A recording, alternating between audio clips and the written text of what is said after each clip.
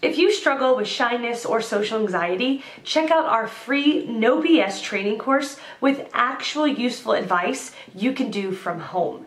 None of that just get out there nonsense. The link is in the description below. For now, let's get to today's question.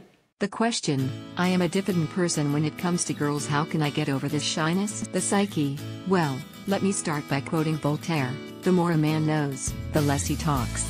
It's a plus point you got. 1. Loud men with a tendency to blabber might be seen roaming around women, but they never earn the respect to be close enough.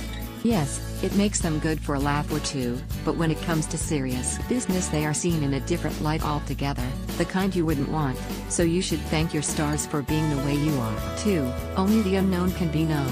When we talk a lot, we usually end up sharing/showing most facets of our personality, which leaves nothing exciting about us, nothing she would crave to find out.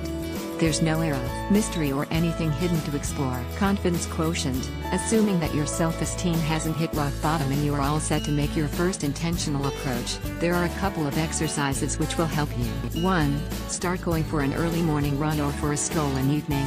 More chances of repeatedly coming across the same women, thus creating room for conversation and a genuine reason to approach. Smile. 2.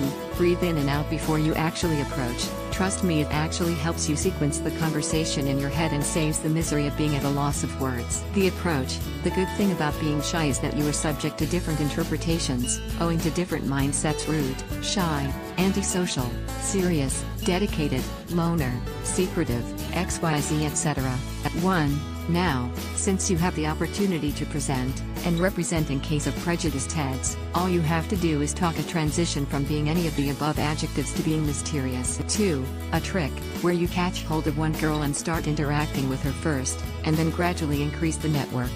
If you are lucky, she might introduce you to her friends. Good luck. Find more answers and a free audiobook on how to talk to anyone in the description below.